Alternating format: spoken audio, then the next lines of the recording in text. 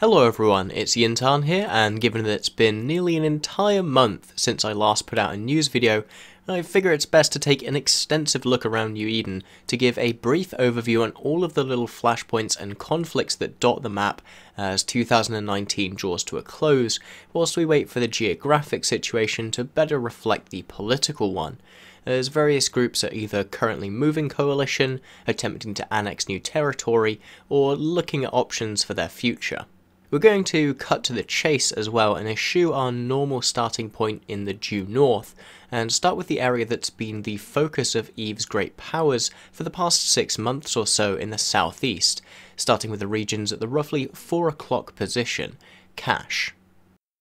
This is the region that Winter Coalition were forced to retreat to after their front in Torrid finally gave way just 2 months ago as a result of their war with Legacy and FI.RE, which escalated as a result of the Imperium often aiding Legacy and FI.RE, whilst PanFam and Winter blued one another to form the PandaFam group to fight against these forces. Whilst this war has not, as far as I'm aware, officially ended, with my contacts in Legacy telling me that no peace deal had been signed as of about 2 weeks ago, Legacy and FI.RE seem content to not push further into this region. Now that doesn't mean that Winter is either safe or content to accept the current state of affairs forever, and coalition updates from Norris seem to indicate that he is looking for a new home for the group to either move to or fight to take over in 2020. It's currently unknown where this will be, and interestingly, what parts of Winter will stay as a part of the coalition post-defeat, as previous groups that had aligned with them such as Vindictive, and if unverified Reddit rumours are to be believed, Iron Crown, have left the coalition. For its own part, Fraternity is doing its best to rebuild after the war, absorbing several corporations from coalition members of the Therapists and Iron Crown to replace the slow drain of numbers that normally occurs during wartime, as people who are members of the Alliance for purely PvE reasons are driven out of the Alliance as hostile PvPers target them. And despite the interstitial situation that they find themselves in currently, Winter hasn't simply curled up into inactivity, and one of the most fascinating things to see is that Winter and Army of Mangoes, a Chinese group in Omist which is marked here as under the Legacy banner due to their close ties despite technically being separate, have continually been fighting one another due to their time zone and size similarity, as well as I'm sure some measure of grudge, given the relationship that both sides had with one another on Serenity. Now if you're interested in taking a short read on the history of Serenity to help understand how that ties back into Tranquility politics right now, I'd recommend taking a read of the article I wrote on the topic on MMORPG.com, which I'll link in the description. Sorry to show my other work, but it's kinda too complex to simply TLDR here. Anyway, I imagine these clashes will continue until Fraternity and the other alliances that follow them move far enough away from Mangoes for it to be viable, which isn't guaranteed to even happen, meaning that some aspect of the Legacy Winter War will be kept very much alive, although these fights don't seem to be built around contesting objectives for the most part, with both sides simply heading to where they know the other is with a fleet, and to some degree just demanding satisfaction, like knights of old throwing down their gauntlets. The main focus for Legacy and FI.RE has, as mentioned earlier, shifted from the act of driving Winter back and securing strategic key choke points, and more to beginning to solidify their influence over their new gains, with the regions of Scalding Pass and Innsmother remaining contested by various smaller groups, who had either moved in after Winter had begun their retreat, or had held territory in the area for some time, such as Toilet Paper, and amazingly a revived Space Monkeys alliance. Winter has made minimal to no defensive presence in these regions following their move back to Cache. Now Torrid had seemingly been the focus of a more organised attempt to cause pain to this consolidation, with the Horde Sig partisans having been active in the area. That deployment, however, doesn't seem to have generated any battle reports that have come to my attention at least, so I'm unaware of if it continues to the present day or what's really going on with regards to that deployment. But given that Legacy and FI.RE have managed to attain full control over the region and no solve timers have been generated there in the past few days, I assume that it is relatively pacified by now. However, if some of it has conflicting information, feel free to throw it at me. Taking a look further away from the war zone, most of Legacy's core territories are relatively peaceful, although that is ultimately a relative term, and we do see fights such as the one that broke out in X1TAC IZ0 on Monday over the final timer of a Synergy of Steel Fortizar in Innsmother, where Legacy and FI.RE attempted to defend the objective whilst PanFam contested it, leading to a relatively even 900-person fight with plenty of Eagles and Munins on both sides, as well as a few Nightmares and Capitals from PanFam, which helped them overcome a slight numbers disadvantage and take both the objective and the victory in the ISK war, with PanFam losing 33 billion and killing 49, including the targeted Fortizar. And this kind of serves to highlight the subjectivity of trying to report on EVE, where conflicts aren't always focused or officially announced, as the argument could be made that this is PanFam actively continuing a war with Legacy, but it's more likely just to be a place where both sides mistakenly thought they had an easy victory at hand, and as such personally I don't consider this to be a major war act and more just a regular border skirmish. And if you think differently, hey, that's okay. I just wanted to kind of use this to highlight stuff that I don't talk about, although it will normally be on a smaller scale, because there's pretty much always border friction between alliances in EVE that aren't directly blue. Regardless, let's take a look at what I consider to be the next region at war as we trawl the map: Providence. Now, as I talked about in a video all the way back in August, Providence has kind of been at war since early 2018, just with varying levels of intensity, as the Anime Wars progression saw the Wrecking Crew Coalition capture YTAC MP and held it through the Legacy Reconquista, giving them a perfect launching off point to attack the Provibloc Coalition. This has allowed them to take a constellation and a half in the north of the region, and ensured that every month or two the local groups will just come to blows, either as Wrecking Crew probe a system near their current holdings, or Provibloc attempts to reclaim one of their lost systems. Although really, the objectives don't have to matter a huge amount, with the largest fight of the year being between the two starting over a POCO, which is a hilariously meaningless objective in comparison to the 200 billion ISK that ended up dying over it, as I don't think the return on investment on a 200 billion ISK POCO can be represented in human measurements of time. Still, these two coalitions are not alone in the region, with Federation Uprising having deployed to ERVK and Catch and moved to attack Provibloc themselves, as Provibloc is neutral to the Legacy Coalition, which FedUp are a part of. This has led to these newcomers to the conflict and Wrecking Crew working together, as was seen on the 10th of November, where they both coordinated during an attack on the Provibloc Jump Bridge network in KBP, 8P9 and VKI. This led to a drawn-out multi-system fight between the two sides, with We Form Volta and Get Off My Lawn attempting to aid Provibloc in their defense. The attackers, though, were able to seize the victory in the ISK war and a partial objective victory, killing 9 billion ISK whilst losing 2, and killing some but not all of the reinforced jump gates. If you thought things would settle down with just one new entrant though, you'd be sadly mistaken, as Tactical Supremacy, an alliance which recently left Legacy and its SOV in Catch behind to become independent again, has become active in the region. And whilst I don't know their current staging system, or if they intend to attack Provibloc on the same scale that Wrecking Crew and FedUp have, I do know that this complicates the political situation somewhat, as it's rumoured that Tickle intend to take holdings in Providence and then use them to harass Legacy's home front. And with their history with Provibloc that I described in my last news video, making it unlikely that they'll facilitate that peacefully,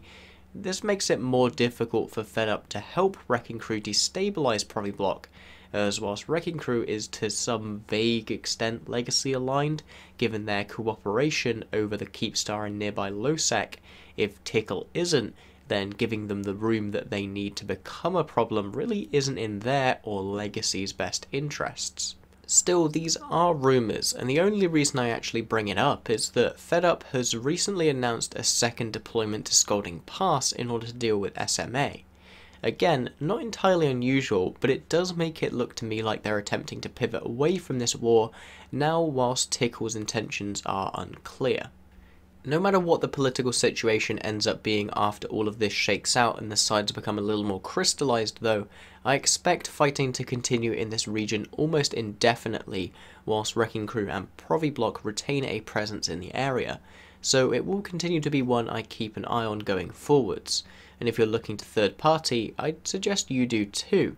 as it's easily possible to have an impact on the fights here with sub 50 people zipping in through a wormhole, as shown rather clearly by Volta's presence in the theatre, as well as groups you don't traditionally associate with projecting their power onto random fights for fun, such as the Imperium assisting Providence in a fight in 9UI this last Tuesday. Zooming out to take a look at the wider map again, it's also somewhat clear why you don't see the Imperium in too many of these flashpoints, given that they're surrounded by allies, although not technically blues, on both sides, meaning that their external borders are about as safe as one can feasibly make them. But the lack of an apparent way for a nullsec power to directly challenge the Imperium in the field shouldn't be mistaken for exactly the same thing as peace, and much as the lion or the elephant in the Serengeti has to deal with flies and scavengers picking away its food, so too does the Imperium have a number of continual small conflicts to handle within its own borders, and whilst calling them wars might be stretching the definition a little, they certainly bear mention. The first area of note in that regard is Quirius, in which the Imperium doesn't hold direct control over many of the systems that don't form a core part of the intra-delve jump range, instead ceding it nominally to the Quirius Fight Club, which is a rotating band of new and old alliances which are allowed to set up in the region with the Imperium's blessing, with the stated intention of helping them to build and allowing the Imperium to have a playground of neutral locals with which to spar against. One of the downsides to this arrangement is that as these smaller alliances are nominally independent, hostile groups have an easy time at picking away at the territories of this subsidiary coalition when the Imperium is distracted, and as we talked about in our last update, Darwinism is one such group, having battled with the Imperium for 2 years from their basing in Carnid, taking Sov and eventually being pushed back when the Imperium has nothing else to do in a protracted cycle. Now, this doesn't present a strategic threat to the Imperium, but it does render the QFC a much diminished entity, as it rarely serves as a good place for alliances to grow, at least from my external observations, given the amount of camping, baiting and dropping of capitals that these hostile forces present to the region, overwhelming groups that often need peacetime to recuperate, which is probably the reason for their willingness to crash on the Imperium's proverbial couch. This denies the Imperium any strong allies that could potentially be generated from the region, and provides Darwinism with all the content they're looking for, as the inevitable supercapital tide that will wash away all their presence in the region eventually doesn't seem to bother them after it's retreated and they can go back to preying on the locals again. The other major hotspot in the Imperium's territory shares that aspect of not being under a strategic threat per se, but operates at a much larger scale, and centres in the heart of their economy, Delve. Here we find several groups that are trying to use the NPC nullsec in this region as a base from which to disrupt the Imperium, by trying to snipe various crabbing assets like Rorquals and Supers out from underneath the larger super capital umbrella that operates in the region. The most well known of these groups is Delve Pest Control Incorporated, which consists of many prominent whalers such as Marshy and Olmeca Gold, as well as FCs from various other groups such as Volta and Horde. This group was given a huge boon recently as a well-known FC in the Imperium known as Pitts left the Imperium under, let's just say, interesting circumstances following a failed dread bomb. In the aftermath of this, he got in contact with DPCI and gave them insider knowledge into the organisation of the Imperium's so-called Locust fleets, Huge groups of rorquals which are dragged through system after system to strip mine athanors, supported by supercapitals and facts. That knowledge, combined with just shy of 100 dreads, was enough for the DPCI to make the first ever successful attack on one of these fleets, killing 58 rorquals and destroying 415 billion ISK, whilst losing only 176 of their own. Big blowout battles like this are decidedly not the norm though in this home front, with them more commonly being a handful of dreads thrown at a rorqual that got bubbled off a gate, or other targets of opportunity in similar vulnerable situations. But those are often difficult to weave into a news narrative, so don't expect to hear a great deal about Delve burning in more topical updates. But keep in mind that there's always going to be some attrition going on in that region, and pretty much any other highly crabbing focused area, no matter what's officially going on in the wider political scene. Finally, there is one other place that caught my attention on the very fringes of the Imperium's territory to the north, where it shares a border with Dedco and the smaller Galmilistan coalition of GMVA and Pen is out. I had originally seen a number of reinforced TCUs, which made me think that some form of war was brewing, either between the Imperium and Galmilistan, or with Galmilistan against some outside force. However, after following it up with the locals, it appears that this is predominantly just SOV trolling due to the low ADMs present across the region. So whilst some form of attack is being laid on the region, it doesn't seem like anyone has any grand designs here right now. Looking just across that border, as I mentioned, we see the start of the territory of the next major coalition, Dead Coalition, which still holds onto the same space they've held in the north since the resolution of World War B. However, this territory has not been unchallenged, as we saw with the huge clashes between Dead Coalition and Snuffed Out earlier in the year, which led to what will now almost certainly be the biggest battle of 2019 in 01Y. Looking at Fade now, we see that the war which spawned that battle has actually lived on past Snuffed Out itself, which disbanded recently, with the small Pure Blind Alliance United Federation of Conifers having taken advantage of Snuffed Out's attacks in the region, using the distraction to conquer most of a constellation in the east of it with their allies, that intersects with their home territory in Pure Blind, and gives them a route deeper into Dead Coalition's ratting grounds in decline. Dead Coalition has made some effort to retake this lost constellation, reinforcing structures and systems fairly easily. However, due to the time zone difference between the two, with UFC being primarily USTZ and Dead Coalition AUTZ, as well as the obvious size disparity, battles have been relatively rare. As a result, pretty much no progress has been made by either side, as UFC seems content to sit on their holdings for now, utilising them to harass the surrounding regions rather than as a launching off point to try and take more systems. Another reason playing into Deadco's lack of a determined effort to clean up the aftermath in Fade is another, more pressing concern on the opposite side of their territory in Tinal, where Pan-Fam forces, primarily NC Dot, Veni Vidi Vici, and the Stars of the Northern Moon are leading an assault on the region. The initial push into the region was relatively successful, with the attackers taking the entire constellation and making inroads into several others. However, since then, progress has begun to slow, as you can see by the back and forth stretching across November, with Ranger Regiment repeatedly losing and then regaining systems. The war so far has mostly focused around subcap fighting in the Asian or AU time zone, as both Deadco and NC Dot have their supercapital fleets stationed in range of the fighting, making it difficult for either side to commit a heavy capital presence without having to prepare to escalate to a full supercapital fight, which means that the presence of supercapitals paradoxically limits their usage. The primary objectives being focused on here are Keepstars and iHubs, as the slow grind that we saw in Detorid, where the attacker has to slowly poke holes in Deadco's jammer umbrella in order to push forwards, whilst trying to bait out bigger keystone fights around structures that they can call in allies for.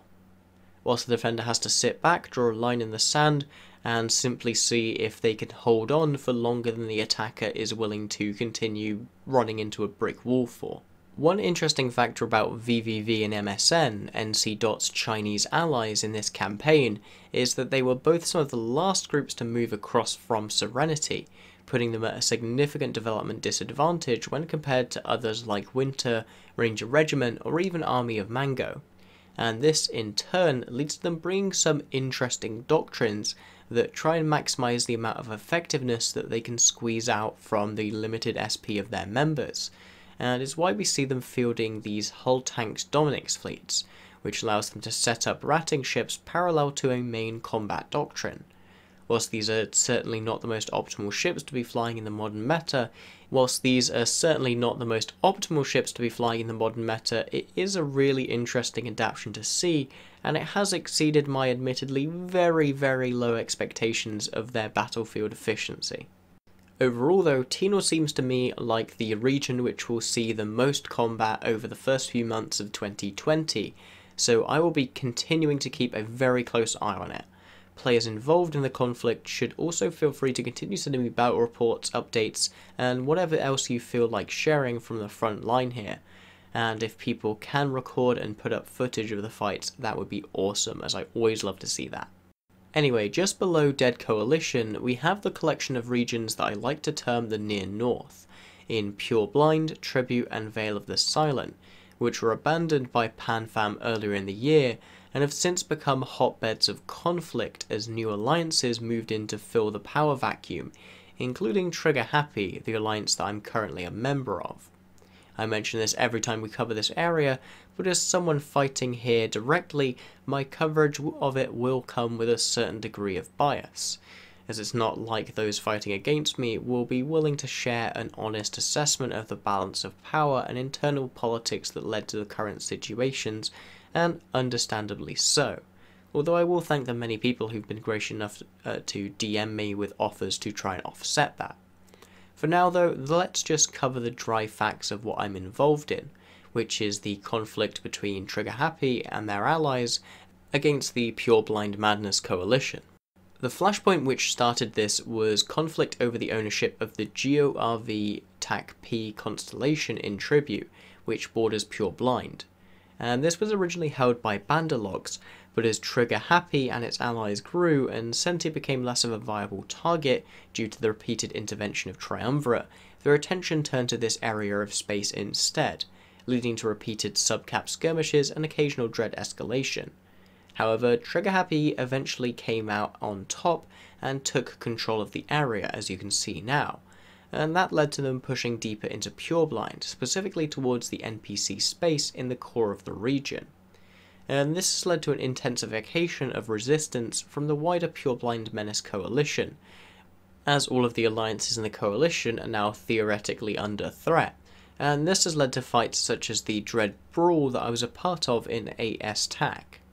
This content has also drawn in several other third parties looking for content, with the PanFam Alliance Triumvirate deploying to Venal and the Imperium Space Violence SIG having joined them, putting further potential threats or allies onto the field for both sides, depending on what the exact situation is. Looking over to the Veil of the Silent, we have another fragmented region that's been undergoing a civil war, as the DEF coalition of Forsaken Empire, Reverberation Project and Divinity broke apart a month or so ago, whilst the PEC coalition of Roque Capel, Unspoken Alliance and their allies have continued to attack from their holdings in Tribute. Forsaken Empire and Reverberation Project are now working together to try and push Divinity out of the region, who have begun working with the Lord of Worlds Alliance, a former Winter Coalition member, to solidify their position in East Vale, whilst also occasionally having the support of Slice and other nearby PanFam forces. I sadly haven't been able to dig through and find any representative battle reports for this rapidly escalating civil war, but I hope that they'll start to pop up soon. Oh, and as if that wasn't enough factions to bear in mind, Predators, a Test Alliance SIG, has recently deployed to Obe, the low-sec system in Forge which directly borders Vale. What exactly their intentions are here is currently unknown, as they've only just moved into the theatre, but I'm sure it will do nothing but complicate the picture. In short, the near north is a dumpster fire of conflict right now, but that is exactly where I want to be, so I find myself quite happy with the situation personally. Moving on from there, we find ourselves at the final geopolitical area to discuss, the rather expansive pan-famed aligned territories in the northeast. Much like with the Imperium's holdings, these are mostly pacified, although their borders are not nearly as friendly. After all, they are actively invading Timor right now, and their previous allies in Winter Coalition have been pushed back to barely holding a thin line of separation between their borders and that of the Legacy-aligned and anti-PanFam FI.RE coalition. The main region that we've previously seen being attacked by hostile forces is Gemina, owing to the NPC nullsec in the region, which the Imperium had previously used to stage a special interest group from, leading to numerous capital clashes between themselves and Horde as they attempted to clear the Goonswarm citadels from the area in response. Since that formative period though, several other smaller alliances have come to reside near that area of space after Horde relocated deeper into PanFam territory, and I haven't seen any fights pop up on my radar since from this region. I don't know if that's a result of the fighting becoming more dispersed, or if the Imperium SIG has moved elsewhere, but I expect that given time we'll start to see more harassment operations spring up in other regions around the northeast. A hilarious recent example of something like that bearing fruit is the operation that Volta pulled off in Oasa, where they were able to bubble a small group of Therapist Titans and their support and trap them on field with the so-called Diamond Rats, which then proceeded to eat the Titans and their hastily dropped support faxes alive, killing 2 of them, before enough support could arrive and actually push these sabers away. Anyway, that wraps up the picture of nullsec warfare, but it's worth mentioning that we do see battles in every area of space. It's just that the long-term shifting of power and control is a hell of a lot easier to track in nullsec, as it's difficult to live in the same space as someone else, which is less the case in lowsec and highsec.